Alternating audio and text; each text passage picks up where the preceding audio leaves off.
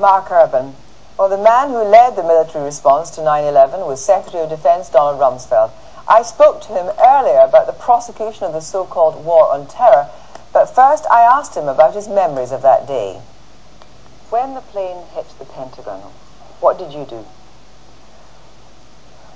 I left my office to find out what had happened. No one knew what had hit the Pentagon or what had caused the explosion or the building to shake. And I ran down the hall on my floor, and as the smoke got too bad, I decided I'd better go downstairs and go outside, which I did, and I ran into a lieutenant colonel who'd seen a plane, told me he'd seen the plane hit the Pentagon, and that's what caused the damage. And I ran around the corner, and there was the smoke and the flame and the people streaming out of the building, burning, and it was shortly after it happened that I was physically there. And presumably you know people who perished. Oh my goodness, yes. And we were, you can't ever say you're fortunate after something like that, but the plane happened to hit a section that was not yet fully occupied and that was reinforced. It had been part of the Pentagon that had been rehabilitated and fixed, and it was stronger, and therefore we were, as I say, fortunate that the numbers weren't much larger. Would you still think about it in different, does it come to you in strange moments, that day, in flashbacks or in dreams? Oh my goodness, yes. You just can't go through something like that and watch those Twin Towers, or think of the people aboard that airplane that crashed in Shanksville, Pennsylvania, where the passengers went in and subdued the terrorists and saved the Capitol or the White House from being attacked as well. And people have very powerful emotions around that time, particularly of revenge. But you had to then snap to, in a way, didn't you? You had to go from the person that was seeing what was happening there to your job. You were the one that had to implement what was going to happen. The president called and said, start getting your people thinking about what's next for us, because he said it's going to come to you. And you used the word revenge. I tried to avoid having people use that word and said this isn't about retaliation or revenge. Our task is to protect the American people. It's not to get even. It is to put pressure on terrorists wherever they are, make everything they do more difficult, harder to talk on a phone, harder to move around from countries, harder to find a country that'll be hospitable to them, and harder to recruit and raise money. When you think of what happened at Abu Ghraib and also the enhanced interrogation techniques, and indeed some talked about it as torture and extraordinary rendition, do you think that you went too far? Well, of course, I don't know what you mean by you. The Pentagon didn't do renditions and didn't do waterboarding at all. I know the world thinks the Pentagon did, but we didn't. The CIA waterboarded 3 people, and the director of CIA, George Tenet, and his successor, Mike Hayden, and Porter Goss, and the Tenet was appointed by Clinton, the other 2 by Bush, and then the 4th, Leon Panetta, was appointed by President Obama, have all said that the information that came from those enhanced interrogations constituted a large fraction of what we knew about Al-Qaeda, and that in some instances contributed to the mosaic that led to the killing of Osama bin Laden. So my view is that the people in the CIA did what the president asked them to do. They did it professionally, and it benefited the information that was needed to tackle the new problem of a terrorist network like Al-Qaeda. After almost a decade, the U.S. finally got bin Laden. Do you think the death of bin Laden represents a moment when America can stop feeling fearful?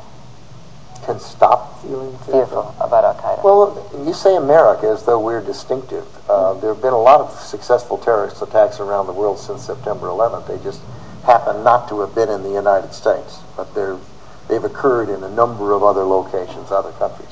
No, I think that Osama bin Laden is replaceable, and that there will be a replacement. And I think that the broader, deeper task is to weaken their fundraising support, to weaken their recruiting ability, and to persuade more people that attending radical madrasas and learning how to strap suicide bombs on your body and going in and killing innocent men, women, and children ought not to be your first choice in life.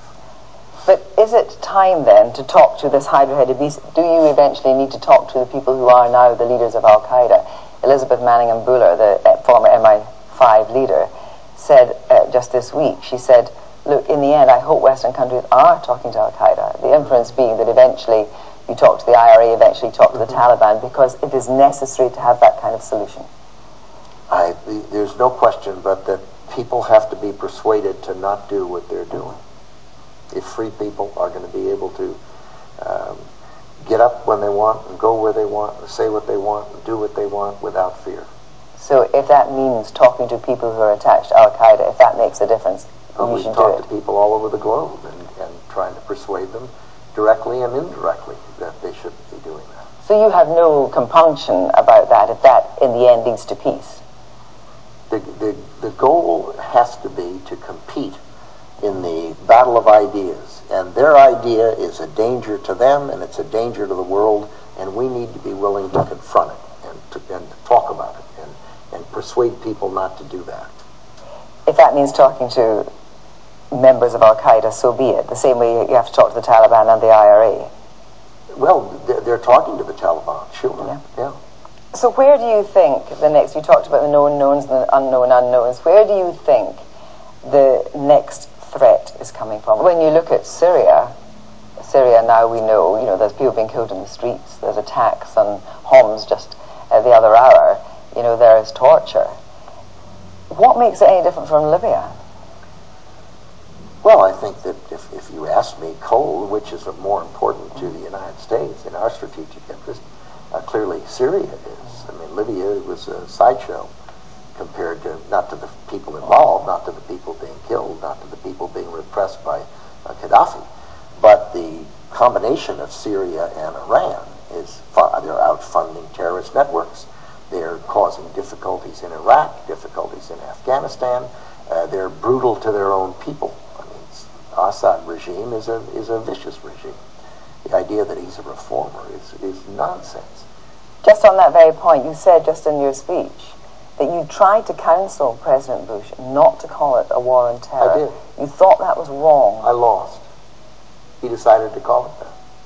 And what was your argument against? Well, I think once you say the word war, the implication is that it's going to be a battle of bullets and tanks and airplanes. And what we're engaged in here is much more than that. It's not going to be won by bullets. It's a problem of a competition of ideas, a way to live lives. Second, once you say war, the implication is that the Pentagon's going to solve it. And once you say a war on terror, what you're basically talking about, terror is a technique. It's a method used by the enemy. They could use tanks, they could use airplanes, they could use terrorist activities, and you're not really making a war on tanks or terrorists. You're making a war on the people that are trying to kill innocent men, women, and children. Do you think you can talk about the war in Iraq and say, well, one of the reasons that I think that it was a good thing is because it's led to the Arab Spring? Oh, goodness, I couldn't prove that. There's no question that it's a good thing to have a country in that part of the world that has a constitution they fashioned, has a democratic government, is respectful of the various diverse elements, and no longer has a vicious dictator running it, and is no longer the kind of a country that is willing to invade its neighbor like Kuwait. Or it's 6,000 U.S. personnel, 31,000 others, civilians, women, children. It was worth it. I think the world's a better place with Saddam Hussein gone and with that but evolving democracy in that part of the world, and I think he's right. You said, we cannot guarantee what regimes come out of Egypt, Tunisia, and Libya. No one can. How it will all end up, nobody knows. Nobody knows about those countries. You can't help but be hopeful that they'll end up with freer political systems and freer economic systems, and that the young people will get jobs and opportunities. But you can't be certain of it, and therefore you have to do what you can to try to encourage the people that are trying to move in the right direction, and discourage those that are moving in the wrong direction. Secretary Rumsfeld, thank you very much. Well, I'm joined